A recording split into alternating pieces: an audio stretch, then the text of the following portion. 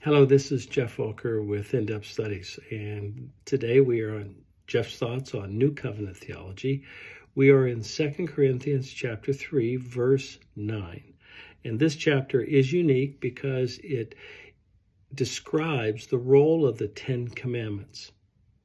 And so verse 9 says, if the ministry that brought condemnation, of course that's the ministry of the tablets of stone here in the context, if the ministry that brought condemnation was glorious, how much more glorious is the ministry that brings righteousness? Now, here specifically, they're comparing the results of the Old Covenant with the New Covenant, but I wanted to address this passage under the heading of law to drive home the point that the Ten Commandments is not a summary of the requirements for believers today. That's not true.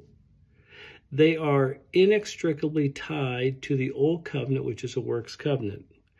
And so they are called a ministry that brought condemnation because the Old Covenant is a works covenant that demands perfect obedience or God curses you. So the Ten Commandments are a summary of the requirements of that covenant. That means that as the 10, they are not for today. They are not the summary of what God requires of us. They are a ministry that brings condemnation.